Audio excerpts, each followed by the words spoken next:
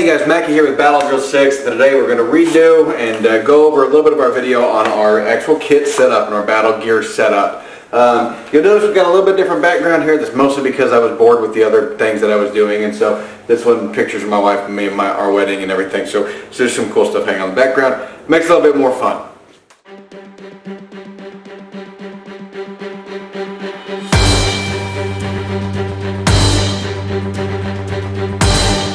Alright, so let's jump right into this. When we talk about our gear setup, we want to talk about three different aspects of this. So we fight from our fight from our vest, we survive from our belt, and we live out of our pack.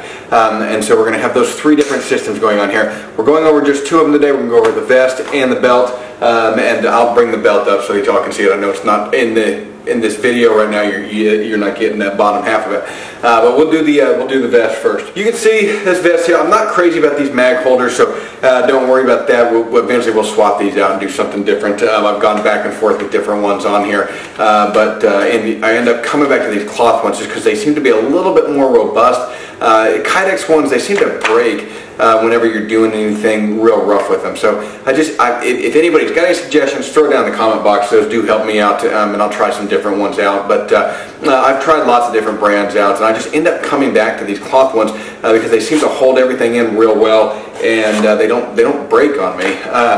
But the way we want to set up our gear is we want to get some magazines right here in the front, and so obviously we don't want to block these, right? So admin pouches, guys, you see, especially lieutenants, Army Marines, we see all our second lieutenants, they put this stupid ass admin pouch up here on the front, and it blocks their magazines. For one, you don't have that much going on that you need an admin pouch there. You can carry notepads, maps, pencils, all that stuff in your pockets, especially when you're in the military and you have multicams on. And you got guys, there are pockets everywhere. They've got endless pockets on multicams. They got them on your ankles, they got them up here on your shoulders.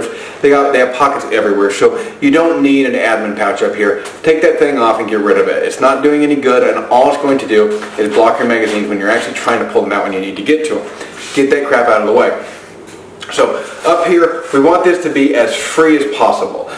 You can see up here I've got a Surefire light holder for my helmet lights. I don't actually use this that much when I was in the military. I find that as a civilian I use it more because I don't wear my K-pod, because I don't like them. But so this is a little bit more handy to have a light there. Even that, guys, I really don't use this. This could probably be dissed and not really affect me. You can see I do have some pistol mag holders here on the front. Really, that's mostly just to have the extra pistol mags for training purposes. You really don't need this here. I've got two on my belt. Those are my main ones there for actually the idea of fighting with it. Then over here we would keep something in here like a Gerber, Leatherman, etc. If you like to have those with you. I do. They are handy for anything working on your weapons, but I keep mine in my bag just because I like my kit to be a little bit more streamlined. Now over here we have our IFAK on steroids. So this is one of those, I think it's a Maxpedition one, but it's one of those rip-away pouches. And so this is obviously a beefed up IFAK, so we've got lots of medical gear in here for taking care of other casualties as well as for dealing with ourselves, and then it's on that rip away so that I can pull it off real easy. It's a little bit back, so it's kind of uncomfortable to grab off, but I'm only going to be doing it one time. And I don't want to put it on my back, and simply because the reason that we keep things off of our back is because when they're on our back, if we're in any type of vehicle, it gets really, really old having something dig into your back. The other thing is it keeps you from shouldering a pack really well. So we want to try to limit our stuff on our back. Now you can see back there, I've got my camelback holder on there. That's about the only thing that I tolerate on the back of me because I like to have that water, having that water with me and on me all the time. Very, very important. It keeps you hydrated. If you're pulling a water bottle out of a canteen or something out of a backpack, you just find that you don't drink as much water and you're going to end up getting dealing with dehydration. And so that's why I feel very strongly that you should have a camelback on there. Then we're going to talk about, and I just clipped this on here real quick because I had it off for something else, but we're talking about our radio pouch. Now, different radio pouches, different size. Get one that's sized accordingly to your radio. Military guys are going to have those big ones because you have emitters, but if you're a civilian, you can use smaller radios, and so you can get a little bit smaller pouch. You want to put that right behind, usually I would put it behind my right shoulder. You can put it behind your left shoulder, but you want it right behind it. And the reason is because you got to give space for that antenna to come up and over, and you can tie that antenna down to keep it kind of out of the way, but you want to give that antenna space to come over, and then you're going to run your comms and have a mic here or whatever it is, mic, radio, however you want to set that up, but you're going to run your comms underneath your kit and up over a shoulder or in the strap here. But we want to make sure that we can actually reach our volume and our channels here. So even if it's a little bit uncomfortable, we want to make sure we can get it. Now, we're not going to be flipping all the time, but if you're in a position where you're a leader in the military or in a law enforcement unit to where you're going to be switching back and forth between troop, platoon, battalion nets, you want to make sure that you can actually do that. And so that's obviously very important to be able to reach back there and do that. Again, we don't want it so far back that it's going to be hitting when we actually go to sit in a vehicle, because if we're sitting in a vehicle, that's going to get really, really uncomfortable. Even pressing into that body armor, you'd think that that body armor would stop it, but it's just going to get really uncomfortable, and it's going to dig into your back, and it doesn't take long. It takes about 10 minutes. Okay, I should say here, last thing is, and I don't have it on this one, is a night vision pouch. It does help to have a little pouch to hold your night vision. I usually keep that right behind my radio. Okay, ignore the belly because I put on some weight since the last time I did a video like this. But anyways, so we've got our belt on here, and you can see this is a VTAC belt. And I've gone back and forth on whether I like these battle belts and as opposed to just having an actual solid belt on there. And what I found is that when you're actually patrolling or using your belt all day, these are significantly more comfortable. And one of the reasons is that since I'm doing instructing and I'm going to be in this for 8 hours at a time, it's really nice to have this extra padding here. So take that for what it's worth. It's not a necessity. But it does make it a lot more comfortable when you're wearing it all day. It also holds that gear a little bit more secure than just using an overbelt with belt keepers on there or something along those lines. So if we come over here on the side, we've got our magazines real ready, so that way we can do a swap and get that magazine in there. Everything is a little bit canted forward, right forward to my hip, but it's all very readily accessible and makes swapping magazines very, very easy and doing those reloads. If I can see it. These ones, I believe these are, I forget which brand these are. These might be the Blade Tech ones, I can't remember. Anyways, when we move back, I always keep a tourniquet. I've got multiple tourniquets. There's one on the IFAC on my kit, and then there's this one here that's rubber banded on. There's also one on my backpack.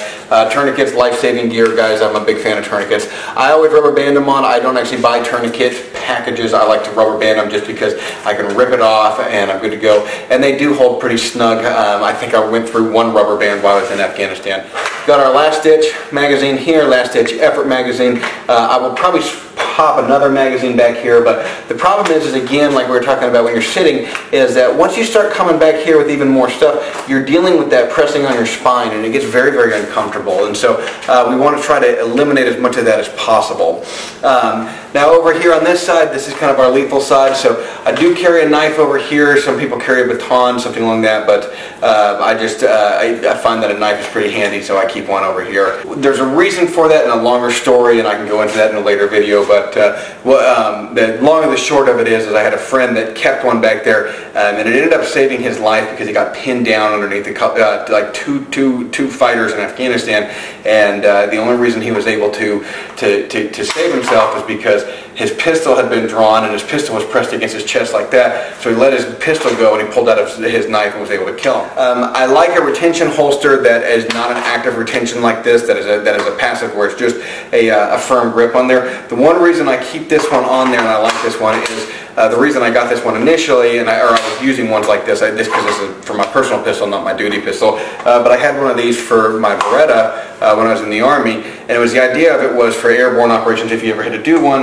or an air assault operation, and I've only ever done training ones, never had to do a live one, but the idea being is that I could flip that snap up and it would keep that pistol secure in there. Okay, you kind of have to look at the belt as a case-by-case basis.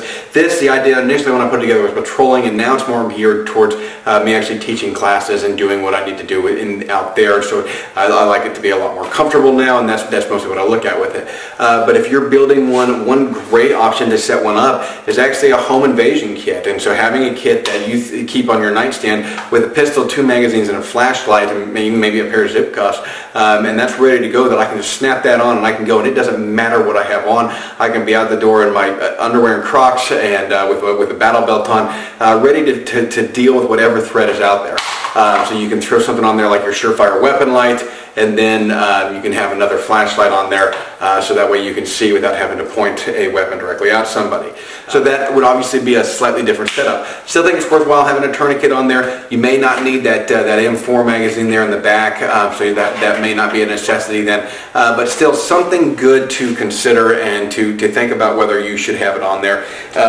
Again, mine is set up for teaching and with the kind of leftover ideas of patrolling while I was in Afghanistan and in the military, and so that's more what mine was geared towards.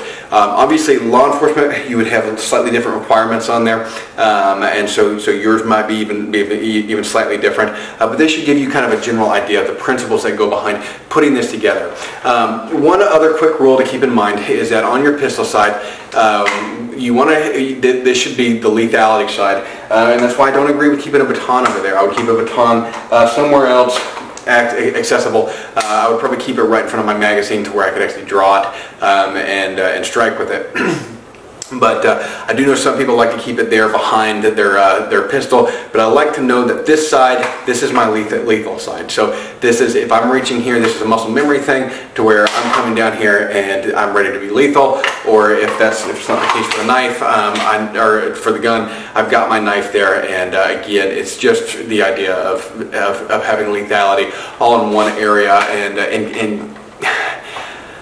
I guess training a certain amount of muscle memory into this. So anyways, guys, like I said, this was just kind of an update video. I thought it'd be a little bit fun to get one out because that seemed to be a very popular video in the past. And hope this kind of gives you guys some more information, maybe let you know some things that I've changed, some things that I haven't.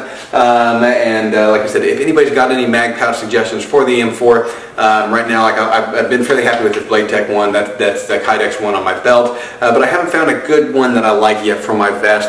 I think I'm going to give the G-code ones a try. Anyways, I'll go through. I've got different ones. I may have some G-code ones. I can't remember. But I do want to try some. So if anybody's got any suggestions, please throw that in the comment box down below. Let me know if y'all do anything different with yours, anything else that you like to see set up in it. I really appreciate y'all watching. Remember, freedom comes in all calibers.